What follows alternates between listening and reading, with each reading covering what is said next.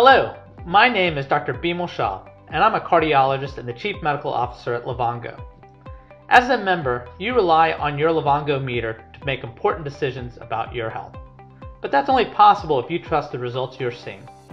I'm here today to talk to you about meter accuracy. So let's talk about how to use your Livongo meter to check your blood sugar with confidence. First off, how do blood glucose meters work? You may already know that glucose is a specific type of sugar in your body. Blood glucose meters tell you how much of this sugar is in your blood. Just one little drop is all your meter needs to estimate how much glucose is in your entire body. But here's something you may not know. Back-to-back checks, even on the same meter, can show different results, even if your blood sugar level is not really changing. A few things can cause those readings to come back with different numbers.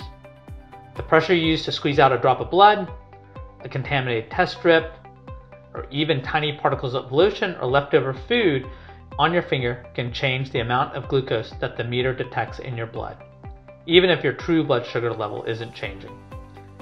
Meter accuracy is something Livongo takes very seriously, and we have multiple processes in place to ensure our meters continue to meet or exceed FDA requirements. Even though you may have used a different meter for many years before joining Livongo, comparing results between your old meter and your new Livongo meter is not recommended. That's because technology and measurement accuracy requirements have changed a lot over time. What does this mean for you? It's simple. No one should compare results from two different meters to gauge a meter's accuracy. A lab test taken at your doctor's office for blood glucose is the only gold standard measurement.